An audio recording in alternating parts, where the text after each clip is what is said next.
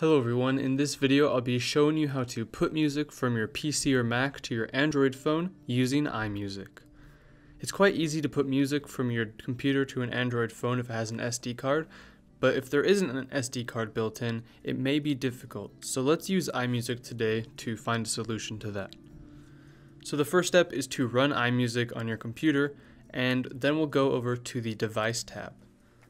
Once we're here, it's going to tell us to connect our device via USB to our computer, so I'll go ahead and connect my Android phone to my computer. If you haven't already, you'll want to enable USB debugging on your device. That way, iMusic has proper control over the music files. Once it's connected though, we'll see all of the displays and buttons here. Step 2. Select songs and start to transfer music to your Android device.